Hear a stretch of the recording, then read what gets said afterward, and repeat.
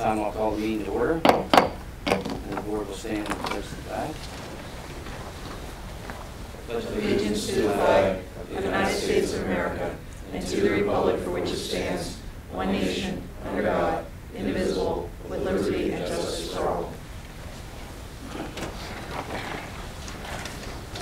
Okay, tonight Carol will not be with us. Her mother passed away on Sunday, I guess, so she is not. And Mike will be taking the minutes. So you get the roll call at this time. Okay, Jerry Long. Here. Arthur Zerbe. Here. David Leinbach. Here. Elizabeth McGovern. Here. And Michael Reinert is here. Carol Martin is absent. Okay, at this time we have a community or public comment session, and I limit it to 4 minutes each individual. So at this time you'll be given an opportunity to speak. We'll give everyone a chance to speak, and then the board can respond accordingly. So, is there anyone who wishes to speak tonight in the public comment session? Yes, just state your name for the... Jared Artis, Deputy Fire Chief of Five Pointville Fire Company. It's been brought to our attention, you guys are well aware that the county has switched radio systems to the P25 system. That's been in effect now for about the last year or so. With that being said, going in the future, December 31st, 2020, they're forcing all the fire companies to switch to a P25 pager at the cost of roughly about $750 a pager.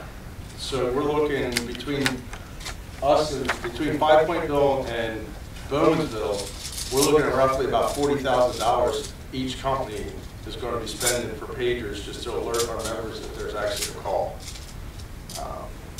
So we just wanted to kind of make the township aware that that this is kind of an expense that we're going to be going through here in the next probably year and a half. It was something that we don't really have a choice in.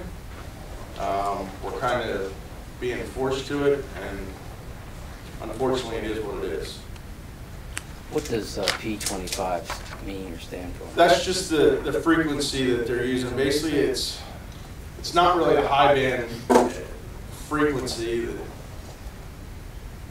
It's what, 300 or 400, somewhere in there. It's not really what we have. It's a higher band, but there's still dead spots. Brecknock Township is known for dead spots just because of the hills.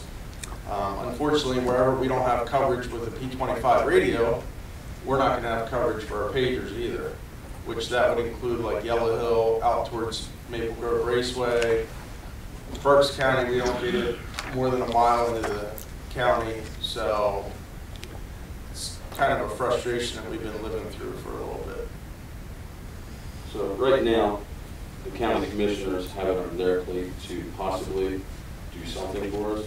I mean, it's every company in the whole county. Like you said, Bowmansville is by far the worst. Between us and Adamstown, Churchtown, we're the three that have the most problems. There's buildings that our radios don't work in. The newest and best radios won't work. So basically, we brought it up to at the fire chiefs meeting, brought it up to the radio board, and said, are we less important than Manheim Township, Hempfield? And they basically said, you have another channel you can switch over to, but we don't know when we're going to lose radio contact. More likely, you're going to be inside the building when you lose contact. Which that becomes a safety issue. So there's two issues. One is coverage. One is coverage and one is the expense of the pagers. Yeah. What did they say the new tower would cost? They could put a tower up to help us, but they won't. It's in the millions. It's like $3 million to put a new tower up. Well, if there's anything we can do to help that process, let us know. Thanks for making us aware of it. Questions? Yeah. I guess you discussed it already in your meetings. You discussed it already in your meetings. Yeah. And some of this information is just, so we had a zone meeting tonight's Tuesday, right? Last night we had a zone meeting, and some of that information was just shared with us there and also at the county chiefs meeting. Was it brought up already about township assisting in paying some of it already? No, not as of yet, nothing. Nothing was mentioned for Brecknock Township, put it to you that way. But we just want to make you guys aware that that's an expense we're going to be having going forward. It is possible you might get some help from the county. At this point, we haven't got a yes or a no, so it's kind of still in limbo. But we just want to keep you guys updated as best as possible. And this will be December. Next year, next December, not December. Yeah, so they gave us a year. However, they also stated that at the end of the month, the pagers are going up another $50. Shocker over there. So, You know, it might be smart if it's possible to get grant. Well, I think Well, they're we're going to gonna have to look see into what it. we appreciate you bringing it to our attention, but I guess there's still some things. there's still some stuff we need to go Yeah. through. However, we just want to let you guys know that we're going to try and do everything we can to get government assistance for the county commissioners or what have you. We're going to try and go through all that avenues first and exhaust all that. I think what Nelson said was, we just applied for a federal grant, and sometimes you don't get it 2 years in a row. Yeah. Some companies do, I'm pretty sure Bowmansville won't. And we just applied for a very big one from federal. So if we don't get any help there, we're out for the grant on our own. But Nelson was saying maybe about going as a township to the federal grant, like if you attach both companies together with the township's name, if that would help the fire company itself. Was there any talk, consideration to go to the state rep, Mark Gillen? They were all there. Yeah. Oh, they were all there. They were right? at the Okay. meeting. Yeah, so the county commissioners, the new fire commissioner was there, all the reps were there. I mean, basically any legislator that was in Lancaster County was basically at that meeting. Okay. Because obviously we're not the only two fire companies dealing with the same issue. There's other fire companies that have dead spots. Well, not as much as, We're the worst. We're the worst. These three are the worst in the whole county. These three. Churchtown, Adamstown, and Bowmansville. And like he said, Maple Grove, we're out. We went to Berks County to try and get a radio. It's possible. It's very possible. The same radio covers Berks and Lancaster County, but it's a political game that they're playing, and they will not issue us a Berks County radio. So it's almost forcing, the public sees us not running the closest fire company. That's because we have no communication with the closest fire company. Back in Maple Grove, you're not going to see us working with Brecknock like we would like to because of the game that the politicians are playing with their radio frequencies. Becomes a huge safety factor, especially on the Pennsylvania Turnpike. Bowmansville covers from basically all the way down to Morgantown on the eastbound lanes. And once you get down past there, you have no radio coverage. I heard the same thing. It cost close to $1 million to put a tower in Adamstown to eliminate some of them dead spots. But well, keep us posted. If there's anything comes across our attention, likewise. Actually, if there's any new information almost every month, you ought to know it, you know it? Yeah. Every month. Well, and that's why we're trying to be proactive and Yeah. at least kind of not throw it on where nobody was aware of it, and then all of a sudden we come to you and say, hey, guess what, we've exhausted everything. So. Okay, thank you. Is there anyone else? Yes, just state your name. Bill Zunak, I live on Horizon Drive. I'm here we have a swell issue in that section. We have an underground waterway, and I'm going to call it lack of, that I believe you folks came out to check out a year ago. Said it was working perfectly. My neighbors and I are digging trenches to get water to get to a swell or get to a drain, just on that street alone and behind my house. So I'm just wondering if somebody can come out and take a look at just Horizon Drive for what I know of, and see how that water system's working or not working. I mean, I'm getting my driveway redone this spring because I got a pothole on my driveway from the water just rolling and sitting there. It's not going into the drain pipes, it's not sinking into the underground piping that they said they have underneath there. It's not doing anything but just rolling across my yard and destroying my driveway. That's the same as Oakfield too. I have the same problem. I believe Carol sent some photos to you, Mike. I've received nothing, I'm sorry. Yeah, this is the first I'm hearing about it. I sent Carol an email with some photos as well. My backyard's the same way. It's like a pond. Can't get any grass, any roots. There's definitely a swale issue, like Bill said, that needs to be addressed. Standard I have procedure. drainage in front of my house. There is a set system there that's just, the only reason why the drain fills up with water is not from the system that is underneath, it's because the rain's coming into it. The other part of the system is just not working, it's not going in. Like I said, I have neighbors actually hand digging trenches to try to get it through. As I was going to say, the standard procedure is to submit a complaint to the township in writing about what the issue is, and then if we're directed to go out, we'll go out. I do know that in the past we've had issues with subsurface runoff from groundwater, which we do not regulate. So that may be part of the issue. I don't know that for certain until we go out. I do know that there's a property 2 houses down from mine that the swell seems to be have been filled in.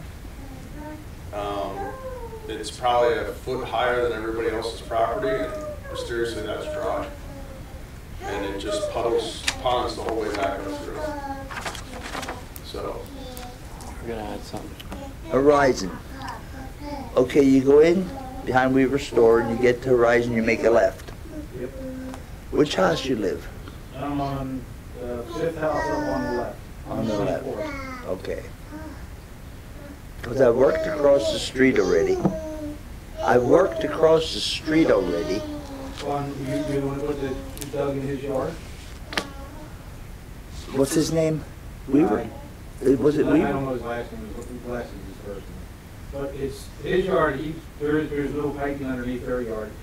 My side has the drain line going underneath it, that's not working at all. He went in there and supposedly checked a year ago, and like I said, the only water that ever fills up in the drainage ditches are what's coming from the side. Nothing from the ground is going in and moving like it's supposed to. Problem with the pipe? And it runs all the way up the whole street and all the way down. It's all the way down. Like I said, I got a pothole in my driveway and everything just from it. Well, that's a stormwater pipe that goes down to the corner of Country, Horizon and Country. And that's a pretty good-sized pipe. Well, it's bigger than that, but yeah. Yeah. Well, Well, as our township engineer said, submit notify the township office. What the problem is, we're not responsible for private property. And when the developer puts in a development and puts in the stormwater stuff and that, and then turns over the street for us, we do not take responsibility for outside the street. We were informed last year, we did call in about this and came to check out, that it was part of the system the township put in, or was told to put in, part of the swell, and then put it in front of there, and since it was 5 feet, not even 5 feet from the road, it was their, they informed us it was their property, not mine, they take care of it. So. Well, again, we can talk to the office, and then we can take a look at it and have Mike come out and take a look at it. But you know, we're just Graham's guessing at stuff now right there. It's been the wettest year record, so a lot of you had wet yards. We can't control that. But if there's a problem with the system, we can help you identify it. But whether or not we're responsible for it is another decision. All right, I'll do it. Thank you. Yeah. Anyone else?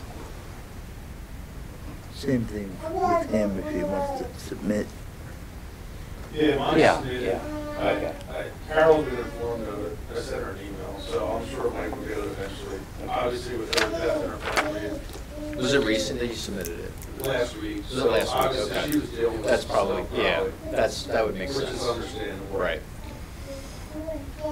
Okay. This time we'll move on to our agenda items. We have a public hearing scheduled for tonight, and I'll ask our solicitor just to explain that the legal parts of it have been taken care of. Sure. This is a zoning ordinance amendment, and this amendment was given to the local county planning commission for review. Our township planning commission also reviewed it. The supervisors authorized the advertisement of this ordinance amendment, and it was advertised in the paper twice as per the municipality's planning code. It was, I'll just briefly describe it, and I'll turn it back over to the chairman. This is amending the residential medium district to revise lot area and density regulations for townhouses and apartments by amending Article 7, Section 11039, entitled Residential Uses, to revise the performance regulations related to townhouse and apartment dwellings. So I'll turn it back over to the chairman to basically describe what this is all about and how the supervisors and planning commission came up with this amendment.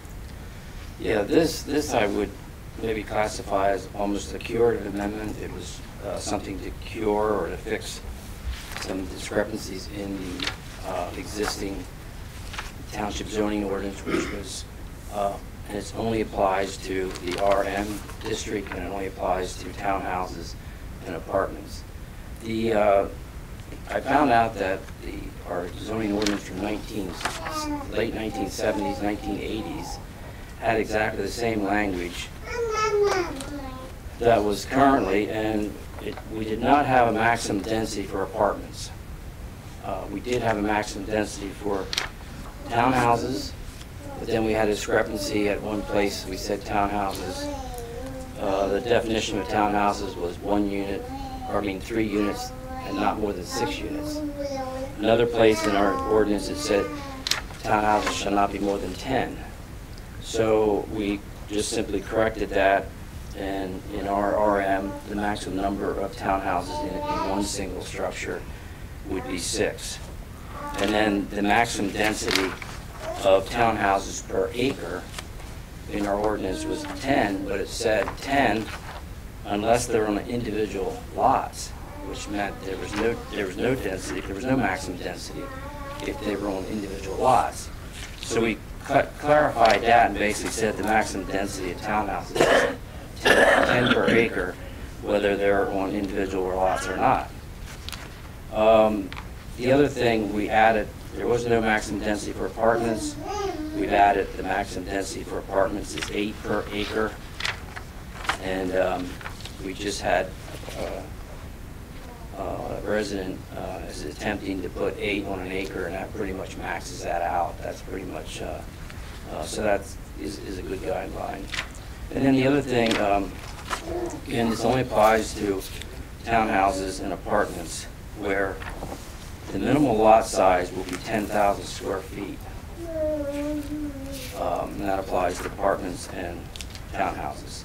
You could have 3 townhouses on that 10,000 square feet, but it kind of eliminates the very small 2,000 square foot lots, which at 2,000 square foot a lot, you could have 24 per acre, and it was a density that is more suitable for public water, areas that have public water. And so that's just like we stated, it's about 4 or 5 or 6 little corrections that are just made to clarify this. And that's why I kind of call it a little bit of a correction to the existing zoning ordinance. So this is a public time for any users that might have questions concerning this before the board would deliberate any further on this. Like I say, townhouse and apartments are only permitted in the RM district, which is one of our largest residential districts. It encompasses pretty much Bowmansville and Five Pointville, and this only applies to apartments and townhouses. It just eliminates the real severe density in those areas.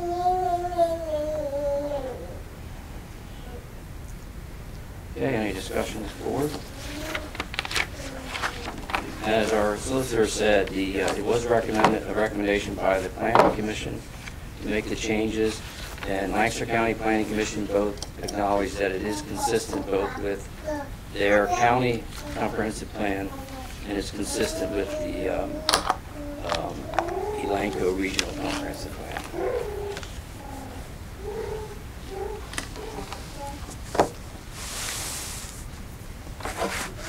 Discussion? If there's no discussion, I'll make a motion that we accept the recommendation of our Planning Commission, and we acknowledge the county's statement that is consistent with both their comprehensive plan and our comprehensive plan, and we adopt these changes to the amendment and adopt ordinance number 221-19, 2019.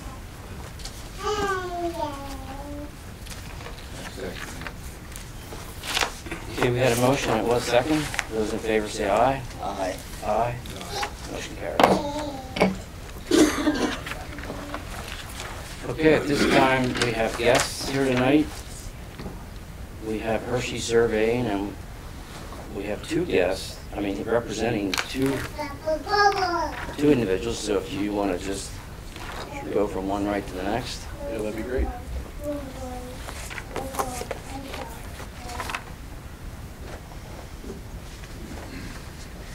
I think you have, which one you have on there? We have the 1341. Hilltop.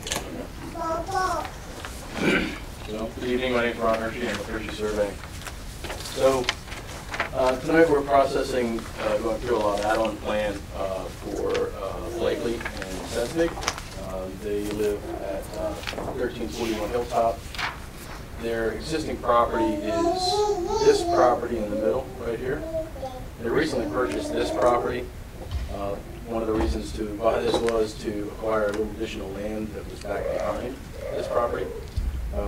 As we were going through the process, we also identified an encroachment. This is kind of going up the hill in the woods. Property lines probably weren't real closely distinguishable when they built different things. So there's a utility building that's over here that's just over the property line. So as part of this plan, we're trying to clean that up as well. That's a 33.33 acres that was acquired from the Schlock property. There's another property, another portion of this property was added to this just to give them a little more frontage out front. So the remaining lands of Lot 2 will be a little bit over 2 acres, which is this piece. The Blakely's property, which is here in the middle, resultant land will be 5.3 acres in this area. And we got 3 acres left over here for the Schlock property after the add-on of the third acre on that side. We have received comments from the Township. We really don't have any issues with any of those comments. If you want me to go through any of them, I'd be glad to. But again, I don't see any issue with any of the comments or meeting the conditions of those comments.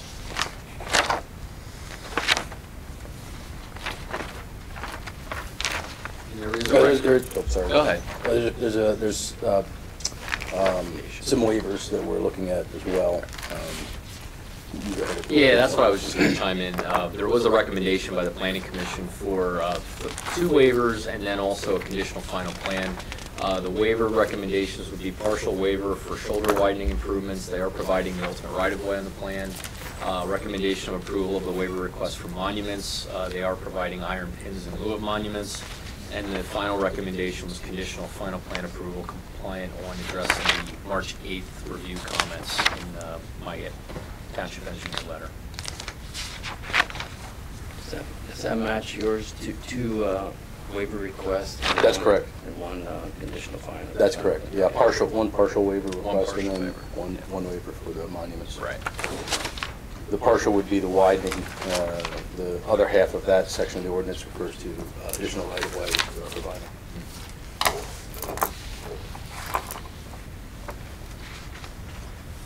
Does the board have any questions or comments? Mr. Hershey? Go ahead.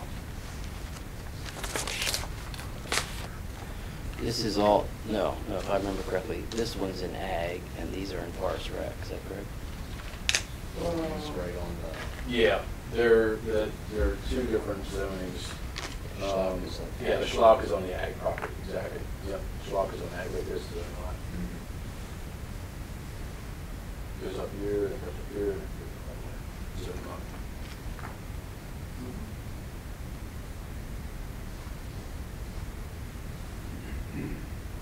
Does that create a problem down the road if there's an different?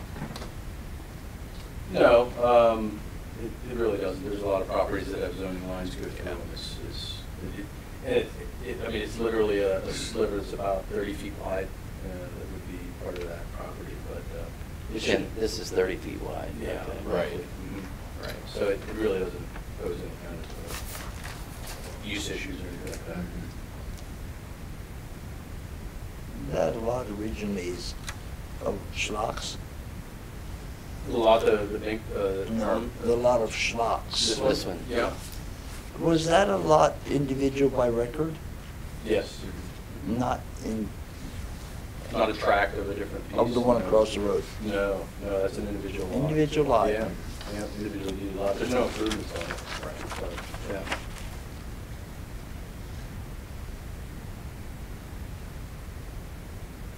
And what's the acreage left on that one? 3.1, 3.3 gross.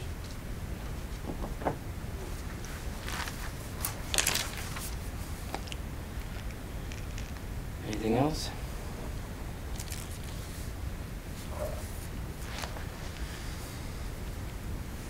Then I'll make a motion that we grant the two waiver requests, one partial and one for monuments, and then also for the conditional plan approval per the letter, and address all the comments dated March 26, 2019 by technical. I second it. Okay, the motion was made and seconded. Those in favor say aye. Aye. Motion carries. So the second plan is a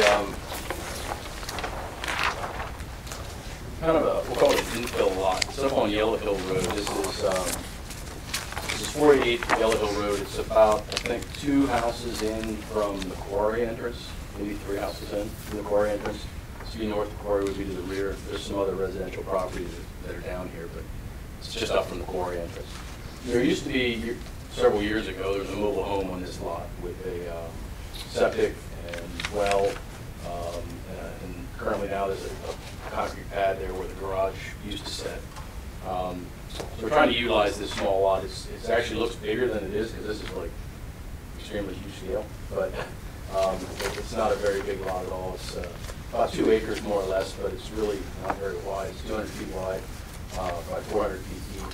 And it's very typical with the lots that are up there on that other side up there, coming off that road.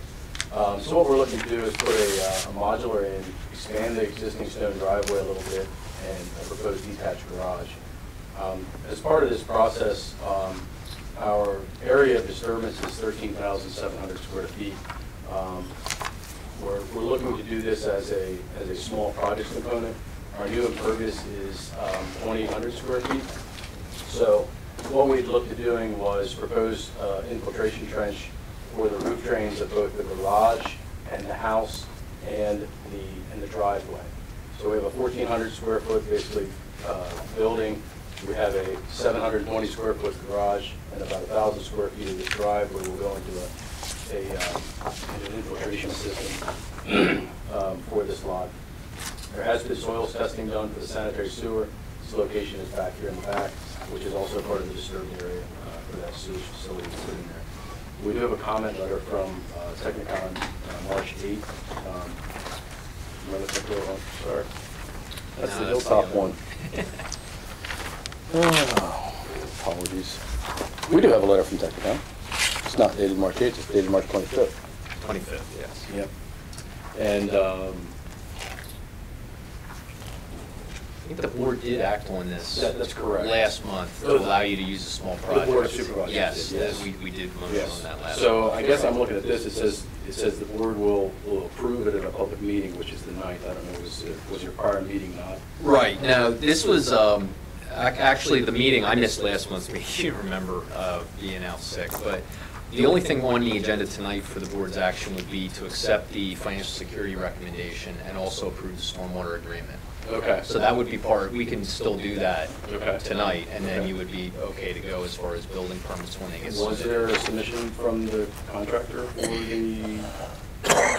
Cost estimate, I have that. You have- okay, you Yes, have I it, do okay. have that. Harold called me and said, are you going to be here? Oh, I said, okay. Well, I think it was. Yeah, normally I would actually Okay. cover it under my engineer report. Okay. But, I mean, we can do it now. That's okay, yeah, go ahead. Okay. Yeah, that's fine. I'm So sorry. this would actually be something I would cover under my engineer's report. Yeah. They're just looking for approval of the stormwater management agreement, which they have submitted, and I have a recommendation of $4,950 to establish the financial security. You for that referenced, project. you referenced a letter, or a letter dated April 4th. April 4 would be But the you letter. mentioned something about March 25th. The March 25th letter actually just is an approval letter for the stormwater, provided they give us the cost estimate and also the stormwater agreement.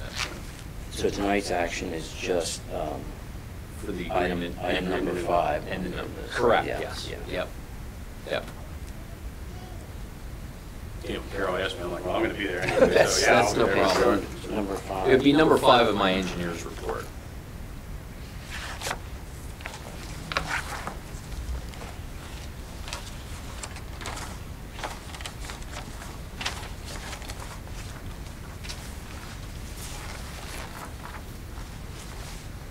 Okay.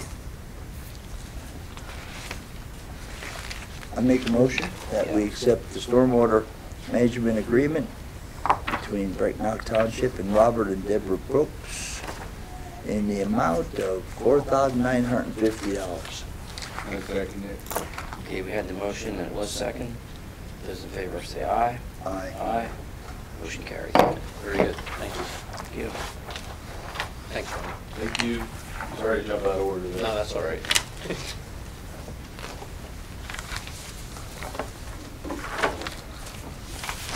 So we got number 5 and number 9 taken care of. Yes, we're working on Yeah, it. just crossing the list off. Yeah, I'm told. just making a shorter list, that's all. It's all good. Thank you, gentlemen.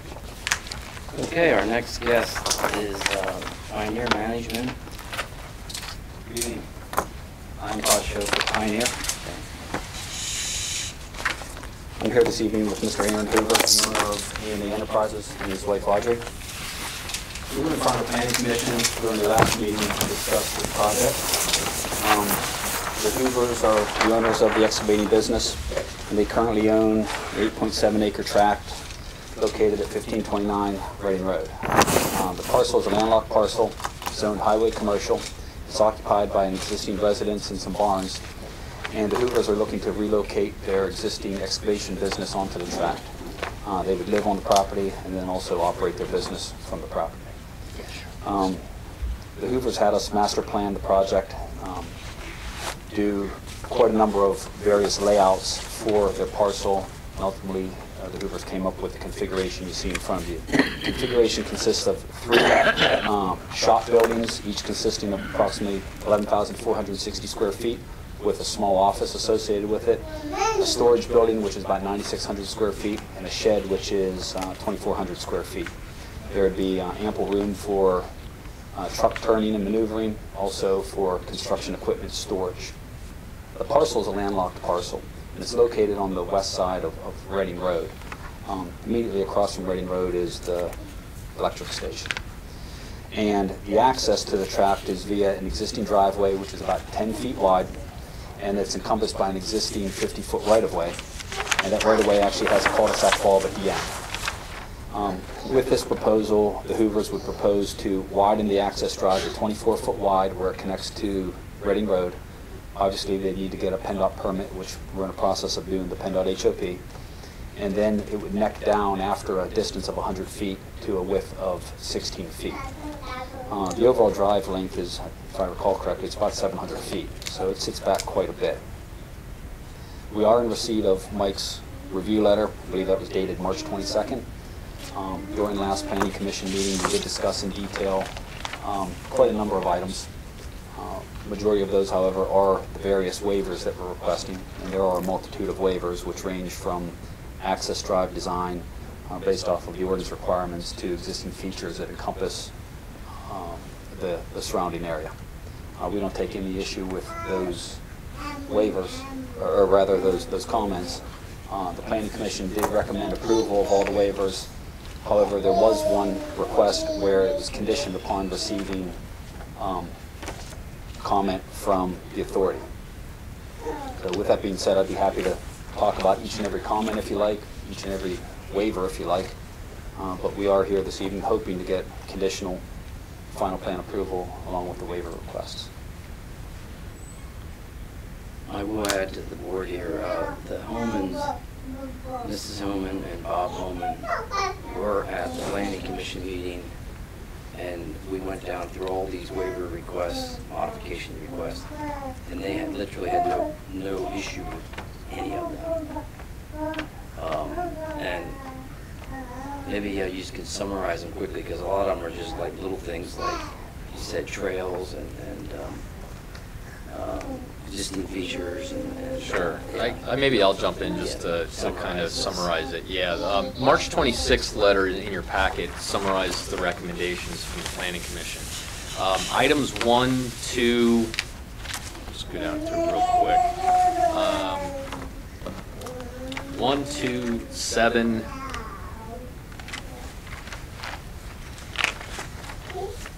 11, 13, all have to do with the access drive itself. And in a nutshell, what it talks about is typically an access drive has to be a minimum of 20 feet wide. What the applicant's proposing, because of the minimal use of the drive and the nature of the business and so forth, they're proposing the entrance off of 625, and you can see that they're actually proposing a wider entrance with larger radii out of the access onto 625, and then a necking down approach so that you can get vehicles off of the road and provide some kind of staging area in that general area without widening and providing a whole lot of pavement for the remainder of the lane itself. There is good sight distance along that entire route. You can pretty much see from one end to the other, even with the distance. There is only 2 driveways coming off of that. Todd, is it 2? 1. It's just the one existing, and then plus yours, obviously. So that, again, we asked the property owner there if they had any issues. They were very helpful to provide that feedback, and they did not have any. 16 feet, I do have some roads in a lot of municipalities that are 16 feet wide. You can get 2 vehicles past, you have to go a little slower, but the chances of that occurring where you would actually have to have 2 passing on a regular basis is very minimal, just given the nature. The other waivers were all having to do with stormwater management in one way, shape, or form. A lot of the issues had to do with the lack of infiltration on the site. There was soil testing done throughout the entire property. Very minimal, very marginal soil conditions.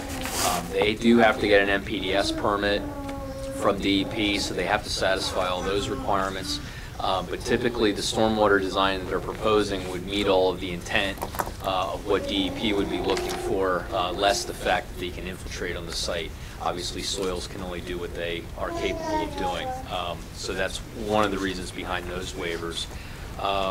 Some of the other issues all relate to the private improvements. If this would be a dedicated improvement for a street, for example, we may be looking at a little different consideration of the waivers, but a lot of the, well, not all of the issues on the stormwater site are all private improvements that would have to be maintained by the individual lot owner. So any issues that they would have would be conditioned basically related to their site itself. Wouldn't have a relation to any kind of public network that would be maintained or owned by the township. Just trying to see if there's anything else in here.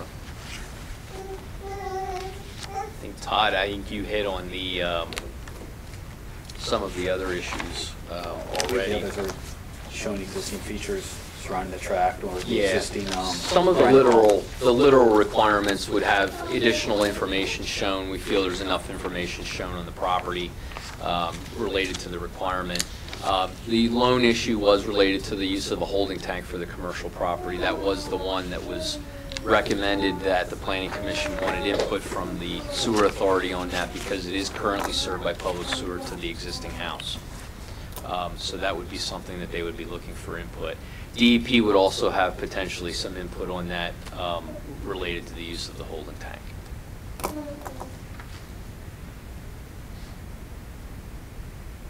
So if the board has any other questions, I can go over the additional waivers, but essentially they were, given the nature of the scope of this project, they felt that they were justified. The one other item that was discussed during the Planning Commission was the recommendation to add additional landscaping along the eastern property line. And the applicant has agreed to do that. Missed that one, yes. That's number 14 on your list. Since the time of the Planning Commission, the applicant has discussed with his legal counsel and actually has an agreement prepared for sign-offs of the PennDOT HOP with the adjacent property owner, Ms. Homan. There has been some correspondence between both legal counsels, so we anticipate that that agreement will be signed here in the very near future. And then ultimately we would move forward with the HOP, pending getting the acceptance letter signed by the township. Quite a bit of floodplain area. There's a large floodplain there and a lot of wetlands.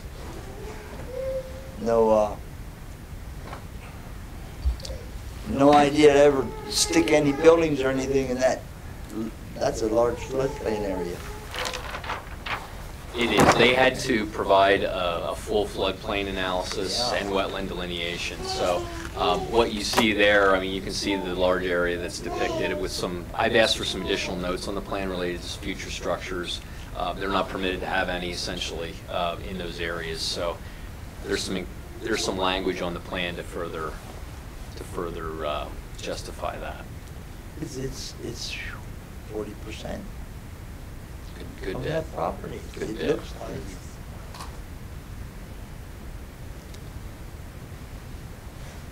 Or do you have any billy goats for me to turn loose in the wetlands? No, but you can raise turtles. It'd be suitable for turtles. You raise, goats are high. Billy goat, an average billy goat's $100. If it's a meat goat, $250 right now. Unbelievable. Okay, we sold enough goats. Well, the Planning Commission did recommend to the board to grant the waivers as they're listed on letter March 26th, with the one condition, with the holding tank would be conditional approval based upon no negative feedback from the authority or DEP. And I guess again, we just wanted to have both the authority's position on that and DEP's position, and if there's no negative reaction to that, we would approve it based upon that condition, that there's not a negative response. So if there's no other questions or comments, I would make the motion that we do grant the waivers as listed and requested on and identified on the March 26th letter from Technicon. And like I say, with the condition on that sewage tank. I second it. Okay, the motion was made to grant the waivers and it was seconded. Those in favor say aye. Aye. Aye. Motion carries. Thank you very much. Thank you. Plan approved. I was going to bring that up. Okay. Yeah. Well, that was one of the. That was one of, yeah, we can just amend them, I mean, we can amend the motion if you'd like. Yeah. Yep, that's Potentially, fine. just to accept Yep. the conditional approval along with the waivers. Yeah. Does that need to be a motion? I was writing instead of Yeah, listening. if you just want to amend that wording to include in the motion. I'll amend that motion to include the final, what is the verbiage? This conditional final plan based on the Technicon of March 22. Yeah, you got it. Have a great night, thank you. Is there a second? No second. Motion's made and second. Okay. Those in favor say aye. Aye. Aye. Motion carries. Thank you. Okay, next on our agenda is the minutes, but Carol was not able to provide the minutes due to the lost record, so we'll have to table that until next meeting. You have the bills to be paid for the month of March. Is there any questions or comments that you might have on the bills? And if not, is there a motion to approve them? I make a motion that we pay the bills for the month of March in the amount of $97,290.45. I second it. Okay, the motion was made to pay the bills as they're listed, and it was second. Those in favor say aye. Aye. Aye. Motion carries. Okay, we have your reports. You have the roadmaster's report.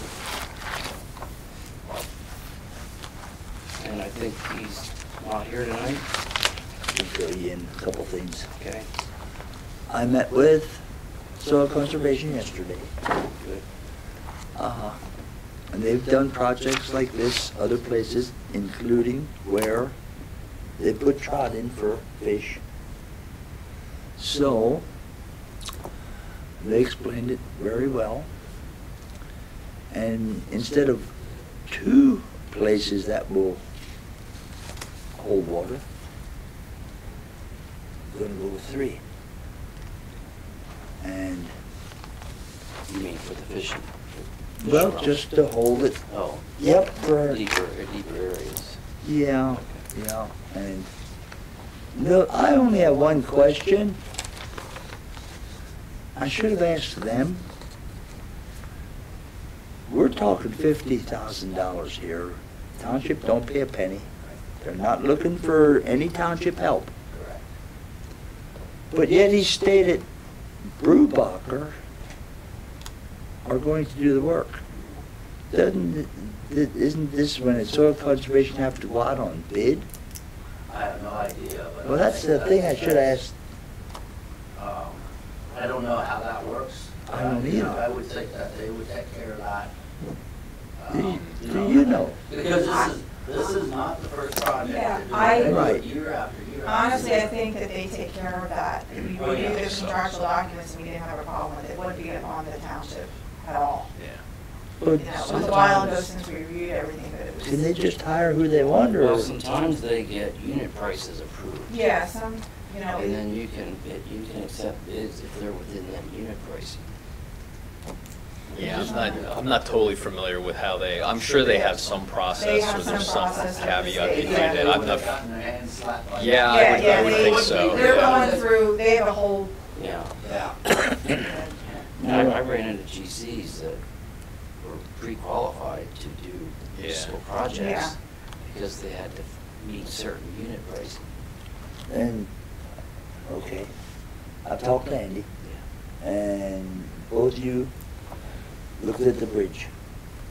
Okay, let's get back. So Oh. we're okay to sign the easement agreement Oh. on the streams? Okay. Yes, Okay. yes. Okay. That there. Okay. Now, I talked to Andy about the bridge, I missed his phone call, he said both of you looked at it. He told me it's a steel pipe, a double pipe, Double pipe, how big? 8 foot 8 foot what? 8-foot diameter. diameter. We're talking about the bridge at Souders, right before you get to Souders Garage. Both end walls are masonry, Yeah. completely closed in. Yeah. And so there's 2 8-foot corrugated pipe that runs under the road. Both sides are intact, there's nothing washed out. But the center of the road has given away, and there's like 3-foot drop. And I think Andy stretched the tape measure, and he goes, if you're heading south coming off of 625, on the right side, almost the whole lane is void underneath. On the other side, facing Crest Trucking. That's what the pipes look like. On the other side, it seemed to be still fill and solid underneath, but the whole right lane is just being held up by blacktop there, and it had started to break through. Yeah. A bus could have gone across and just simply sank right down to its chassis. Okay. And then here's the thing where we always gotta say, you know what pipes like this are gonna cost? I know. Well, I can't think- imagine A how cheap. lot of money. And would you replace it with galvanized corrugated pipe, or would you do like a box culvert bridge or whatever? And are we really looking at replacing the pipe, or just trying to put a Band-Aid on under the road, because the pipe could last another 10, 20 years? Yeah, but the way that Fill looks, it Concrete at the bottom. but the sides are probably gone. No, the sides are Sides and fine. the top, everything, it's just from there up. It's just, Well, you this can is see all it. here. Yeah. Well, then how'd you get the weight on the top? Don't know. That's They where, must have sifted down in them grooves, Well, it had to go down, because it can't go out the ends right? So there has to be a void outside of that pipe somewhere. on the top. It's all galvanized and holding nothing from the water level up. I thought it looked, when you look in the Right hand. the west one, yeah. It looks like the top might be bowed a little bit. Right, but there's no holes. or It's not no really way a for part. dirt to come through it. And you better take this, you're getting love notes. No, you're getting Well, messages though. I think to replace the whole, well, first of all, I think he needs to take the blacktop off and discover how big the void is. Well, I can't believe there's a hole in the road. There's a little hole in the road. Yeah, and when you look down in, I didn't I have put the time. flashlight down inside, and it's like 3 feet down, and as far as you can see toward the one side. So 10 then, foot actually. Was so that side has to have a void along the pipe. Well, I think it's Pipe centered or- around the pipe. The pipes are 12 foot center to center apart, so there's probably 6 foot or something in the middle. And then that's where the hole is, right? in between. Oh, the hole's in the middle In of the between the pipe. Yeah, yeah. Almost dead center in between the pipes. See, the integrity of the pipe seems to still be there. Right, and most of the time, most of them are, a lot of them. Yeah, and it doesn't look like they settled. Okay. I guess you're right, take the blacktop off, see what's there on the top. And then, if you can fill the bottoms with concrete and fill that middle with concrete, I don't think we're gonna see a middle. I think we're gonna take the pipe off and just gonna see a Take the recession. blacktop off, take a dig down to the pipe if you want. Well, but I don't know. My first thought was, do you treat it like a sinkhole and use global grout or something? well, with a pipe like that though, that'll continue to wash away. And the pipe won't hold its I'm not structural sure where strength it's. if it doesn't have. It has to be coming through the ribbed areas with the heavy rains and the force going up the sides, and it loosens little by little, and somewhere it's broke loose and the top's coming down. It didn't appear like it's coming through the pipe. Then how'd you get the hole on top? It has to be coming through the Somewhere pipe. around It the can't- pipe. That's a big hole, I mean, it's 3-inch slots there. That's all caved out of it, rusted through in It the didn't come bottom. down and through the pipe. Where did the stuff on top go? It had to. It's like a sinkhole. Yeah, but You know, it goes, I agree with Art, that. It had to go around. It's migrating around the outside of the pipe, and if the bottom is not in anymore, it's migrating into the street. there's a void there somewhere along one of them pipes all the way down. And it'll only get worse as more and more rains and more squishing and more loosens up, and it'll get worse. You have to take the blacktop off and see what you've got Yeah, I agree. and go from there. I'm at the point now, I don't know if it pays to concrete them bottoms in. Did you ever try? Yeah, we did it, but you know what? it only lasts so long, and then you're replacing the pipe anyway. And do they make plastic pipe that big? No. No, you have to go with steel. I think I again. found 4 foot is about the max. Yeah. That's a big pipe. You can only imagine what it costs.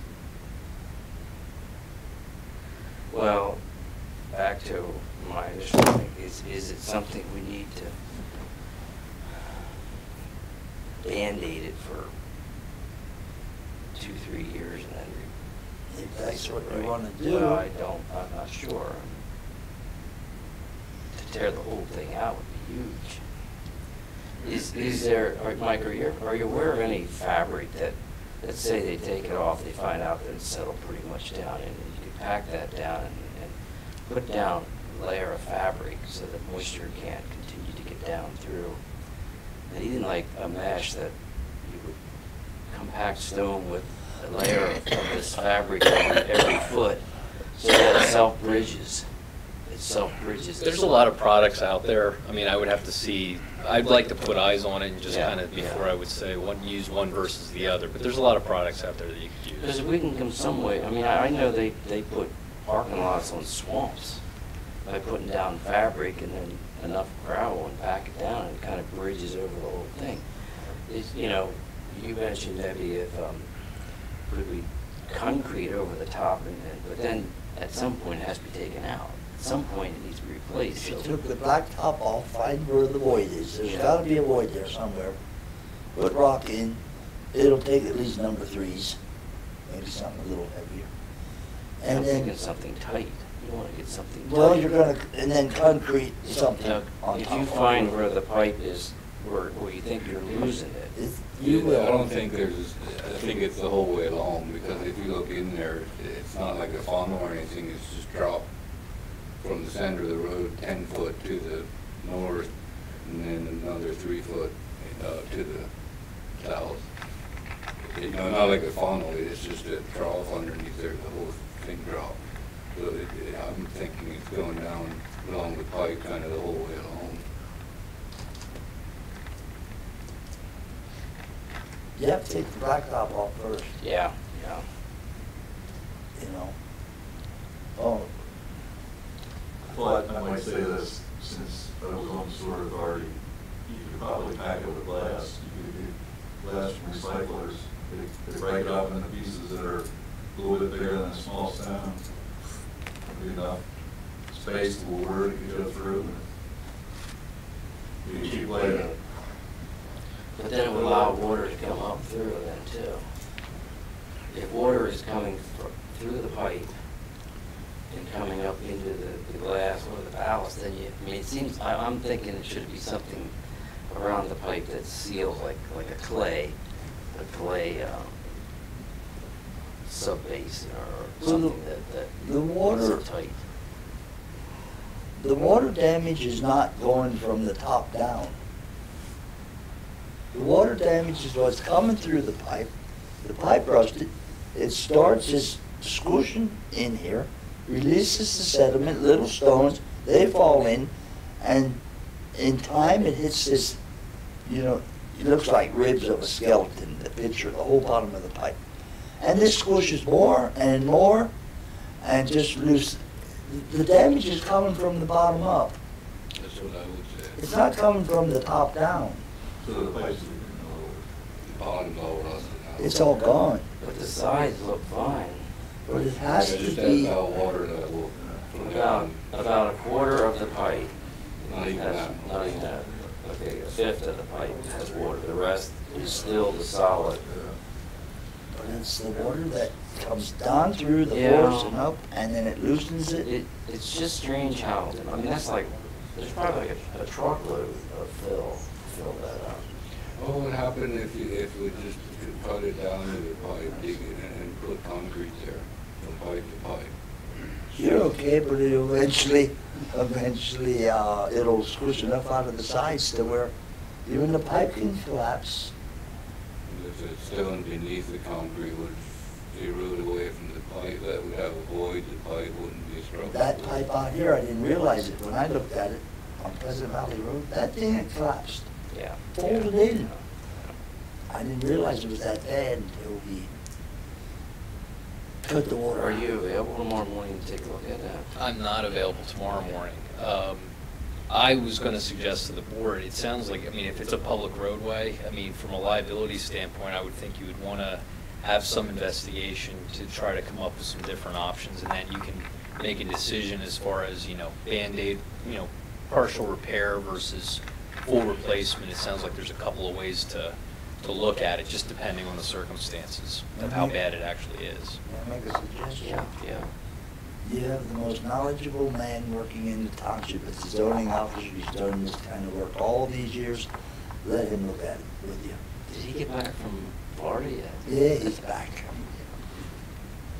But let Levi. Are you in tomorrow Looking very morning? tan, by the way. Okay. Because depends how bad it is, it might just, maybe it'll need a new pipe replaced. Well, okay, let's have Levi look at it tomorrow morning when they take the blacktop off and contact members of the We're board. gonna be taking it off tomorrow. Yeah. You already asked him to? Yeah, well, he said he was. Oh, okay. I was out there Yeah, about right. 5:30 and he was talking about it. Right now, it's closed to one lane. And they have trussels out in front of Press Trucking and then up at Panorama Blinking Drive. lights. Yeah, with blinking lights. Yeah, this is the kind of thing that's ongoing. There's always stuff to be done on the roads. It But never stops. would you replace it again with galvanized corrugated pipe if you had to? It'd probably be cheaper than a box It culvert. will be, yeah, but generally you move away from the corrugated Yeah, metal, because just because of the same 25 reason you're years, having right they're all now. rusted Yeah. out. Yeah. Well, the box culvert, I think we'd have to almost have some subcontractor. But I Definitely, did a bridge one time, Harper. But it'll last a long time. We poured a huge footer parallel with the stream, and then it was a steel corrugated dome, so it didn't have a bottom. Okay. And then we came in and coated that with tar before it was backfilled, and then we did the end wall. But that was probably like an 8-foot round, just like, just at the top part of the pipe. When you go to new bridge, they want the stream channel to remain. Yeah. You don't have that situation here. I think you'd be able to much easier get a box culvert in this situation than you could with a new bridge. Yeah. Because they want the stream bed to remain. Mhm. That's why you have footers on both sides. Yeah, Right. yeah. They're a mess. Well, you don't like them? No, I don't. Well, we concreted a huge channel. It does. What? Yeah. It takes weeks. To do them? Yeah. Okay. Maybe we were faster. Maybe he did a small bridge. What was it? And not approved bridge. Okay, so you're gonna, That's not bad. yeah. And then, I don't have a degree, you know. did anyone say anything about a degree? We're looking at a box culvert, which is expected compared to, and then steel pipes have to be in there quite a while, years, compared to a steel pipe that even our road goes through. I know you're gonna lose your masonry wing walls. No, you don't. I replaced them and never took the wing walls down. Really? Yeah, you slide the pipe right in the hole. Well, if you're going with a pipe, yeah. Yeah. But if we're going to a box culvert. No, then you're gonna. Yeah, it's a nice wall there, and those things. Okay, Levi will get with Andy tomorrow morning. And then you'll get in touch with them. And you'll make a decision. No, then we'll get in touch with you. He'll get in Well, touch with you. he has to get in touch with all of us because Yeah, we can't wait till the next meeting to make a decision. We're gonna have to make one. Okay, you can do that because it's an emergency situation and ratify the action at the next meeting. Right. Okay. can we actually meet?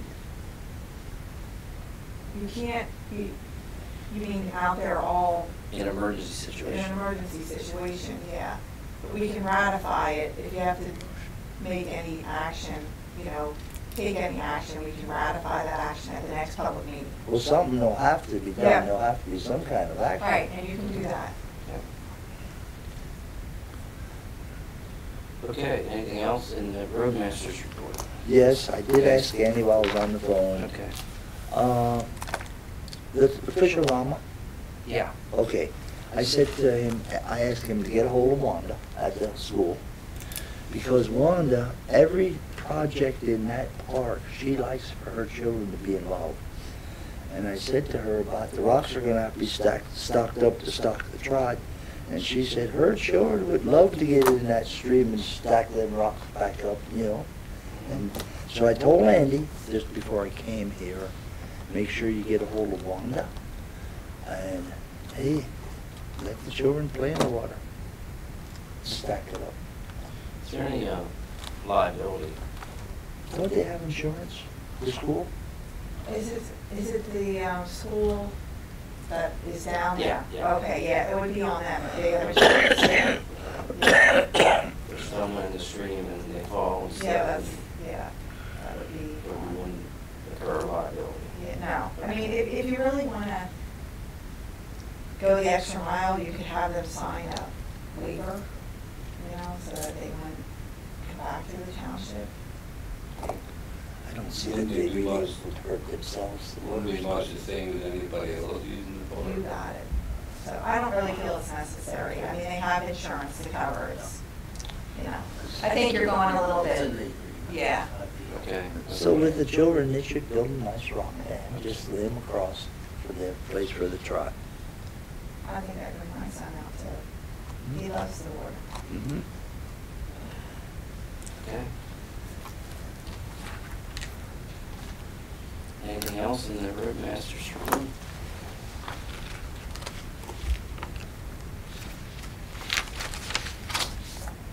Okay, let's move on to the engineer's report.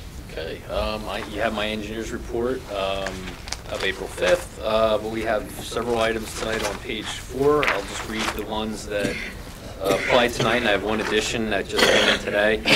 Item number 1 is the Justin and Tanya Game and Stormwater Project, a financial security release recommendation in the amount of $2,000. Item 2 is the Dean and Dawn Martin Stormwater Project, financial security release recommendation in the amount of $2,860. Item 3 is the RJS Investments Land Development, issued a financial security recommendation to secure those improvements in the amount of $125,702.45. Item 4 is a financial security release recommendation in the amount of $7,728. We already did number 5, so I'll skip that. Number 6 is the Horse Outdoor Power Equipment Land Development, financial security release for their stormwater project in the amount of $6,700. Item 7 is the Darrell Knoll Stormwater Project. We just received that. That's under review. We have their memorandum of understanding for your action tonight. And one additional item that's not noted is the Meadows Phase 2. That's their final maintenance security release recommendation, the amount of $148,733.12. That would complete the dedication and as-built and everything else related to that development. Close that out. And you're calling out number 10. That'll be we'll call it number 10, yeah. Well, it's the amount again. $148,733.12. I think that you have a copy, or you may have received a copy just today, dated April 9th. I just sent that one over today.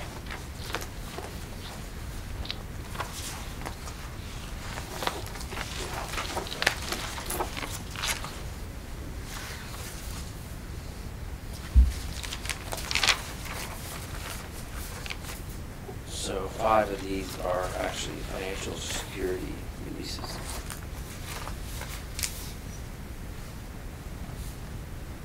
Yes, be 5 of those. Okay, is there any questions for the engineer on those? Is there a motion to approve the recommendations? I I make a motion that we approve the recommendations. I guess we can eliminate number 7. Number 7. The memorandum. Yeah, that's just a receiving. You accept that, Okay. actually, yeah. Okay, I make a motion we approve the recommendations from the engineer as presented, the way he presented them. Okay.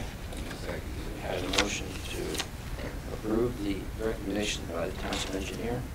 And it was second. Those in favor say aye. Aye. Aye. Motion carries. Thank you. Okay, you have the SEO and zoning officers' reports. Do you have anything you want to add? Nope, I ain't got something. Approve your golf game? No. Okay. Do you have anything? No, I don't. Okay. Does anybody know anything about, well, we're not at the park yet, huh? Okay, sorry. Okay. Is there a motion to approve the reports by the roadmaster, engineer, SEO, and zoning officer? I make that motion. Okay, motion is made to approve the reports, and it was second. Those in favor say aye. Aye. Aye, motion carries. Okay, we have the Park and Rec. So, their March meeting minutes.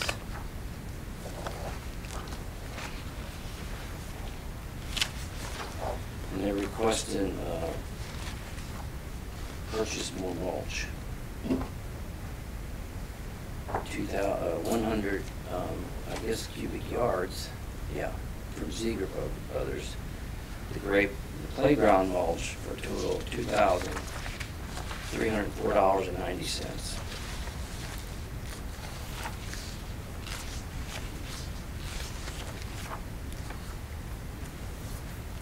Is there a motion to approve the purchase of the mulch? I make a motion. Approve it for $2,304.90.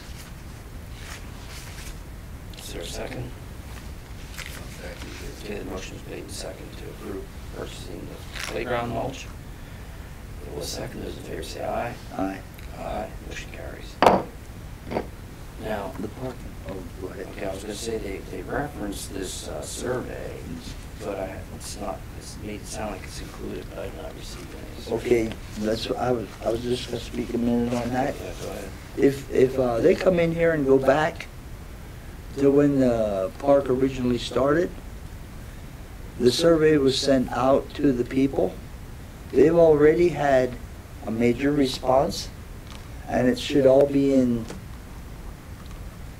the bookwork, right there on that shelf, of what the people wanted.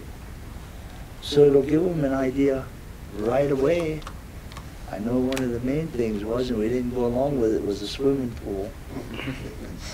Well, I've looked at that list, and it is a number of pages, Yeah?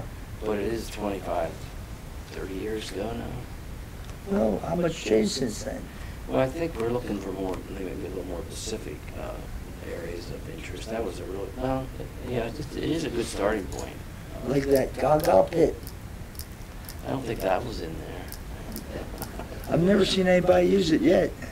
That's not true. Is that, who said that? My family uses Do it. you use it? Yeah. Is it fun? Yeah, it's not bad. Here's I that. have to have my wife explain the rules, that's all. You kick a ball to try to kick Don't each ask me, other. Art, I have no idea, I lost every time.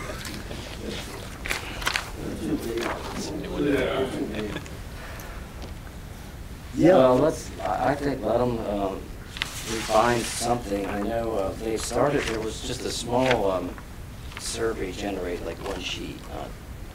But yeah, the original survey that was done is part of the Park and Rec plan is a huge source of information. But I would just say that 30 years ago needs change, and maybe I would encourage to have them update something. Is it 30 years? It was in the 30 years. 90s. It's a long time. I'm not that old yet. 30 years. Young then.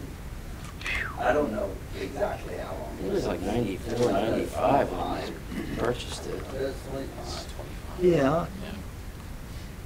Hmm. Those are 25 with 30. Yeah, okay. Okay. You want to take the time.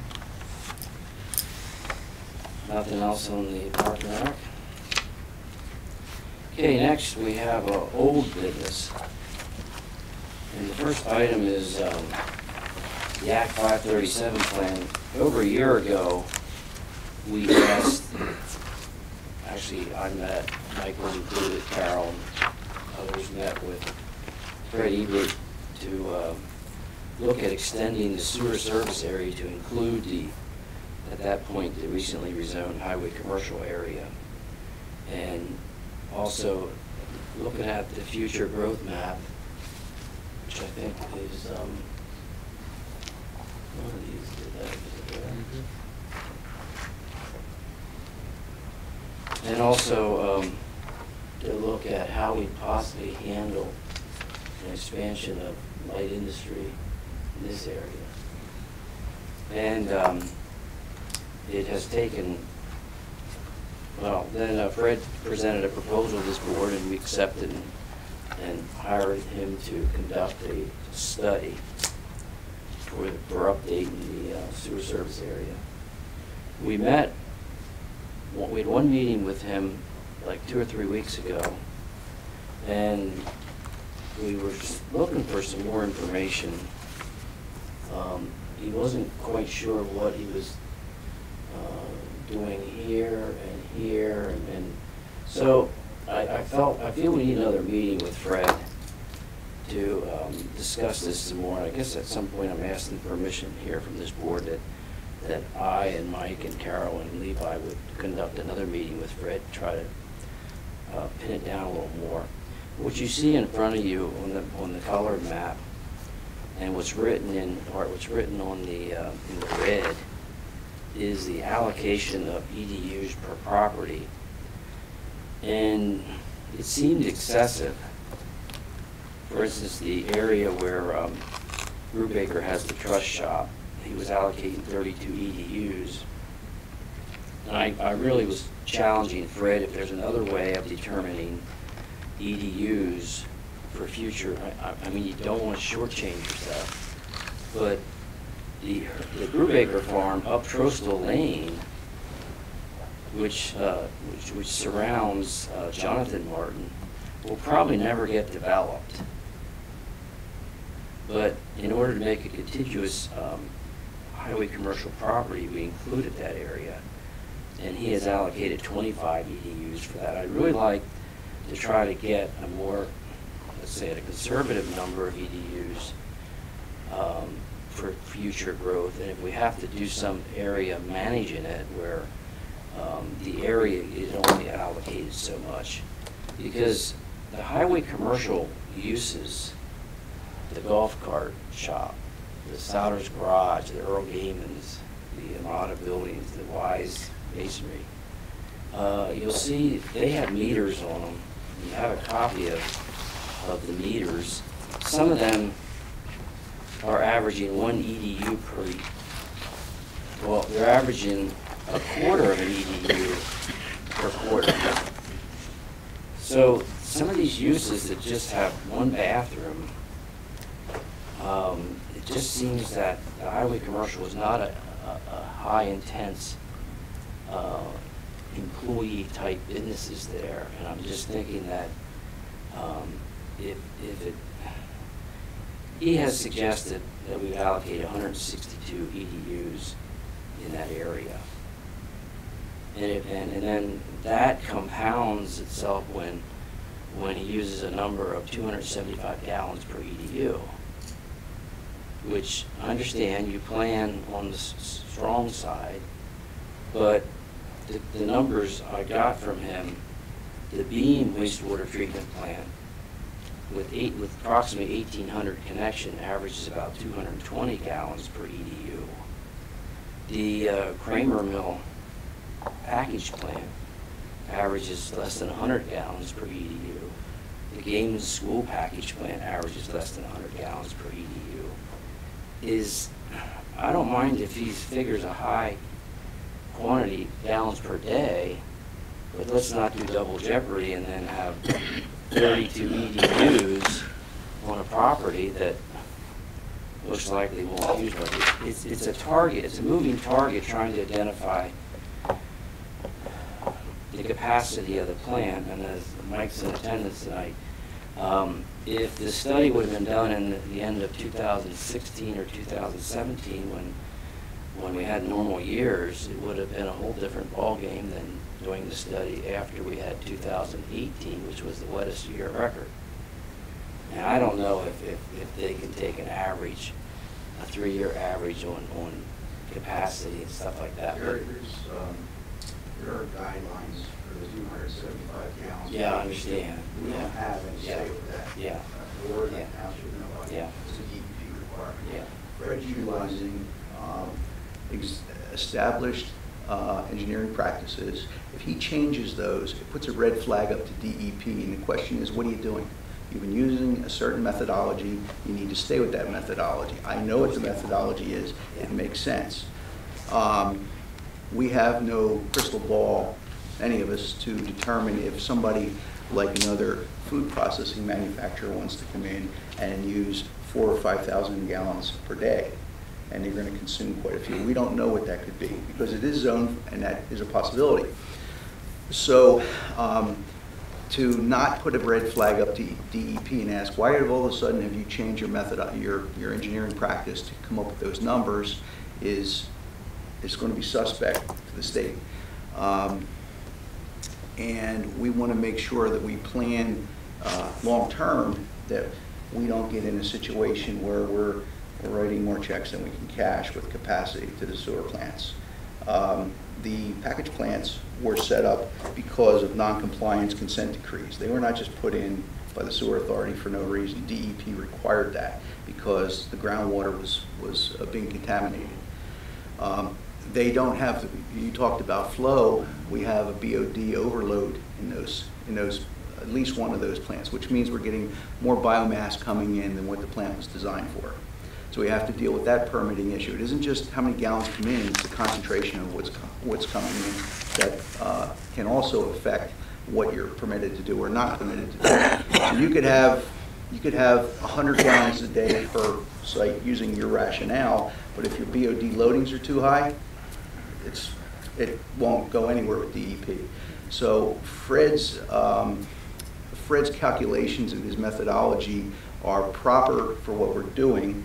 A lot of times when you get into the sewer end of things, there's a lot of technical requirements that people who don't work in the field need to get up to speed. There's a lot to learn, and there's a lot of if-ands that can come into play that we, just having this simple conversation, we're not going to have enough time to go over. And I always encourage people, if you want to get more educated into why we have to do what we do, show up at our meetings. We're smaller groups than we have here, and we take the time to explain to anybody who comes in why we do what we do. It's not by our choice. We are required to follow certain protocols. We have issues with inflow and infiltration.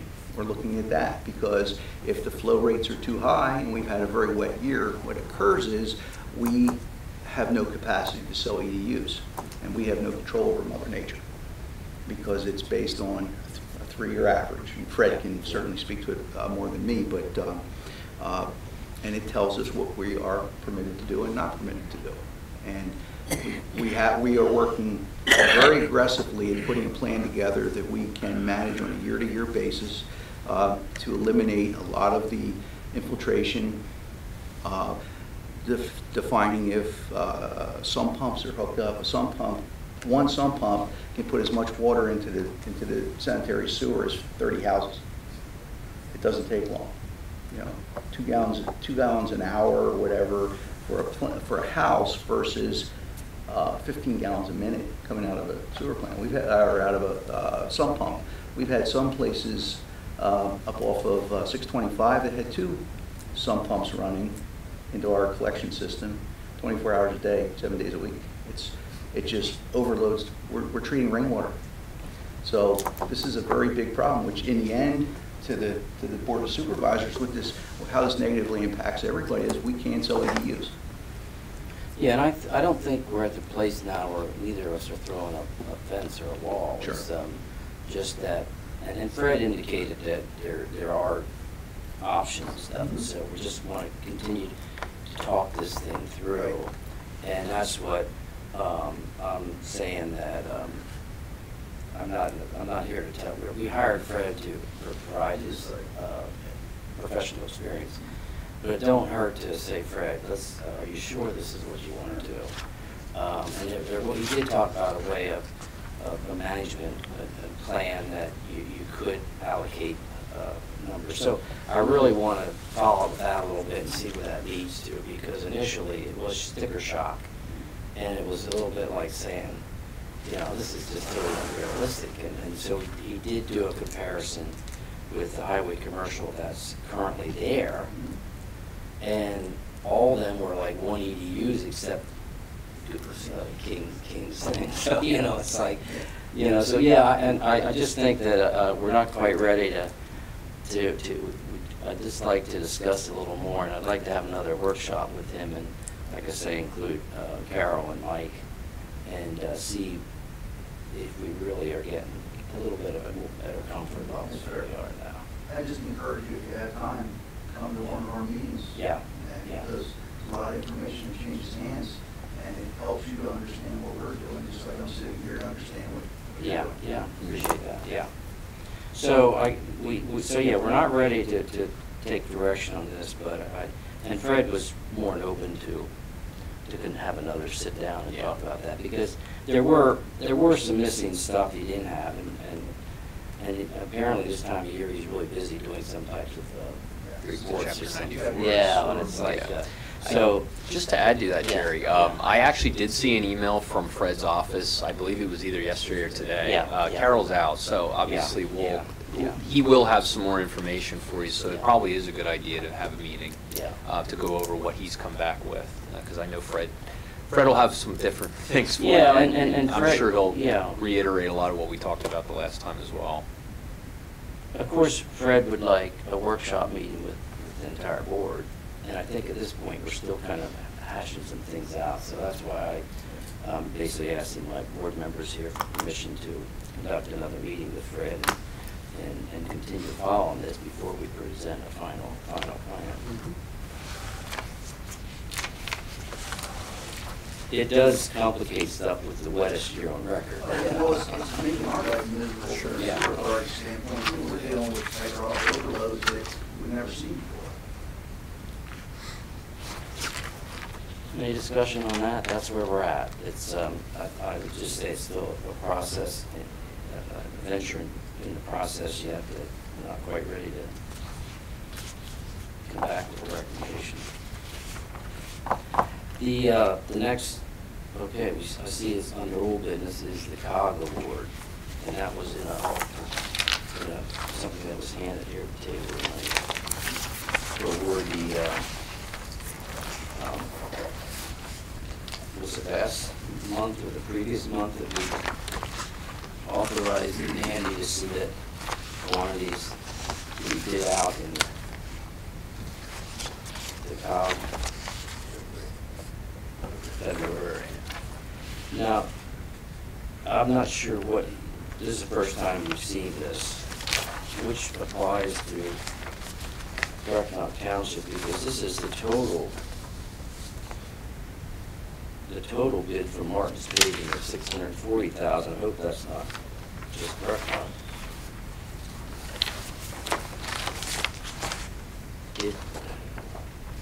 Have you seen this, Mike? No, this is the first time I'm seeing it. Do we have to have action on this tonight? Did you see it? I looked at it. I saw it, but I didn't, I don't think it's just Brecknock. No, it looks like it's everybody, yeah. It's total amount of all the members.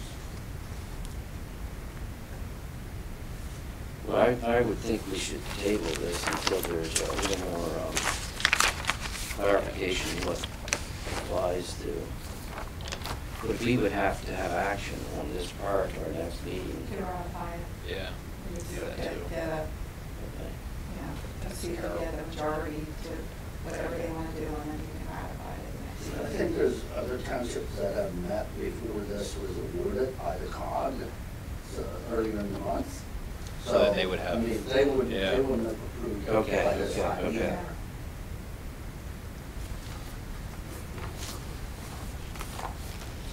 Any discussion on that? To sound about, let them break out our portion before we approve a blind check.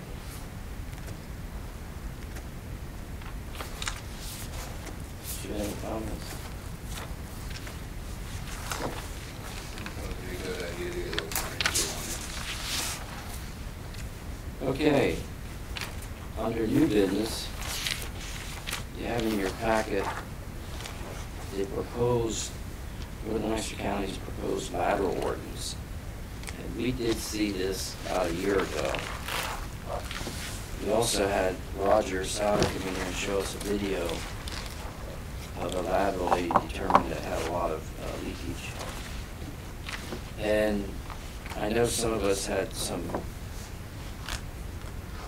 maybe concerns or just uncomfort, but I think we need to forward to the Planning Commission to review and invite the Northern Lancaster County Authority to present it to the Planning Commission. They might have more time to discuss it and take more and more of a question, and then look for them to make a recommendation to the board. And I would encourage you, this board member, to attend that meeting. And if we invite them to the May meeting to come and express your opinions and concerns at that point with the Planning Commission. So, I guess my recommendation, my motion tonight would be to forward this proposed Northern Lancaster County Authority lateral ordinance to the Planning Commission to review, and have the Northern Lancaster County Authority invite them to the May Planning Commission meeting, and either their manager or legal counsel to kind of explain what it's 8-9 pages long, so we want to be open. I do appreciate what the appointees that we placed on the Northern Lancaster County, and we appreciate your work and your intentions, and we do want to seriously evaluate this and see if we can't come to some type of favorability outcome. So that's my motion, to forward to the Lancaster County Planning Commission and have the Northern Lancaster County at the May meeting to present it to the Planning Commission. Suggestion. Sure. If you can get that information over to them early on, it may allow them to generate some questions, at least as a starting point for the conversation. We don't have to start from a dead stop at the meeting. And that way, we are prepped to be able to provide, whether it's a video or an established response to help get things up and running and hopefully move the ball as far forward as we can, with the full intentions of providing good response with good education, so that everybody understands what drives it, why we're here. So if they can come up with things based on what our document is, you know, give me 5, give me 10 questions that just jump out from those folks, so we can prepare for that in a more professional manner. Well, yes, and I appreciate that thoughts. The thought was that it would be in our, this month, April's packet, and we would tell the Planning Commission that this will be discussed at our next meeting, and try to, you know, review it and come with questions at that point. Yeah, well, I just think usually if both sides are prepared to answer each other's questions, you know, in our case, we're answering questions to help the Planning Commission include us, know what those questions are, so we can formulate appropriate responses so that they can get a better understanding of what get done and why we're driving, so the impact is on the whole township. Yeah. So, I made a motion. Is there any discussion? Yeah. Your motion actually was Lancaster County Planning Commission, you didn't Brecknock. I mentioned Brecknock Township. I just I did too, Township, yeah. okay. Recorded. Can I rewind? Yes. No, yeah. In fact, the thought process may be that we would discuss it briefly at the April meeting, invite you, have representation to the May meeting, and then possibly then invite the township's legal counsel at the June meeting. And then, I mean, there's a lot there. I'm sure it's going to generate some interesting discussion, but I think we want to understand what the objective is, and to get there, the best way to get there. That's right. Yeah, we want to get there. Yeah, yeah. So, the motion to forward to the Township Planning Commission, and have the North Nice County have representation at the May meeting to discuss it. I second it. Okay, the motion is made and seconded. Those in favor say aye. Aye. Motion carries. Excuse me, Jerry. Yeah. I did text Carol about the quantities. Yeah. And I do have those. She did suggest we do have to have action on the unit prices of the individual highlighted items that are on this sheet. I can read to you what the quantities are for Brecknock Township. You would just need to approve the unit costs that are noted in this highlighted form. So we're talking about just the per linear foot or the per square yard unit costs. Well, yeah, so all the ones that are in yellow Yes, are required for linear footage. that's correct. So there's unit Three costs. items. You got line striping, ultra thin bonded, and wearing course. And the wearing cord, or the chip seal. Okay. Yeah, chip seal. So, okay, then I'll make a motion that we approve the unit pricing for line striping. The single yellow 4-inch at 4.5 cents per lineal foot. The single white 4-inch wide line at 4.5 cents per lineal foot. The double yellow 4-inch wide line at 9.2 cents per lineal foot. The ultra-thin bonded wearing course, the ultra-thin bonded course type B at $6.34 per square yard, and the chip seal, the CRS2 PM chip seal at $1.18.5 per square yard. I second it, but I have a question. Yeah. Hope I can answer it, because I didn't prepare the bid. We're deciding to approve certain applications here that don't apply to us. I think these do. Yeah, these were all recommended by your roadmaster. Not here. What's that? The single white lines. Where do we use a single, we don't use a single white line. Oh, no, wait, on the sides. On the sides, yeah. Yeah. On the sides. Yep.